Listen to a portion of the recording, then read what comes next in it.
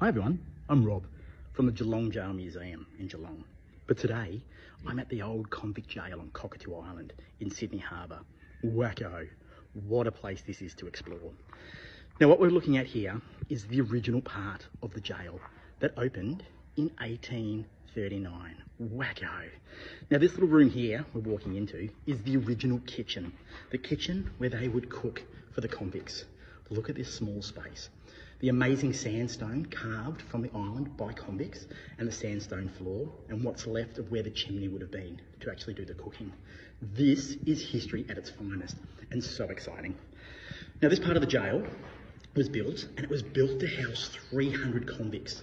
Convicts that were returning from Norfolk Island, but also convicts that were re-offending here in New South Wales. Wacko, 300 men were housed here. It was built to house 300 convict men, but at its absolute height, we had 500 convict men crammed in this jail. Now the room we're just entering here is exciting. This is one of the dormitory rooms. This is where the men were locked at night. Wacko. Imagine being locked in here. Now you can see the windows are really high and it's impossible to see out once you're in here. But you can also imagine too, no glass. So being in Sydney Harbour, just imagine what it would have been like here in winter. And directly under where we're standing here are the dark cells. Yeah, that's right. There are dark cells at this jail for offending prisoners.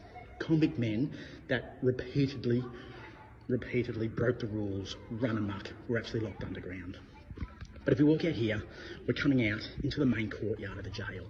This is an area where muster would be done, men could be counted, and all the day-to-day stuff of the jail. But the building down the corner there, this beautiful looking sandstone building, is the mess hall. This is where the convict men would have eaten. If we're looking at the other side of the courtyard, this is the surgery and the hospital wards. There is a small kitchen in the middle, and then you've got the hospital wards down this side. And over through this door is more dormitory space for the convict men. So if we spin around, what you're actually looking at is a complex to hold 300 convict men. But at its absolute height, its absolute push, they could fit 500 men in this small area. Wacko. This is incredible. Now, if you are into convict history, if you are into early colonial crime and justice, this is a must. You need to come to Cockatoo Island and have an explore. This is early colonial crime and justice in Australia at its absolute best. You can catch the ferry out here and you can wander around and take as much time as you need to explore. And of course, you can even camp here. Wow, imagine spending the night in an old convict jail in Sydney Harbour. Life does not get much better. Wacko. Thanks guys.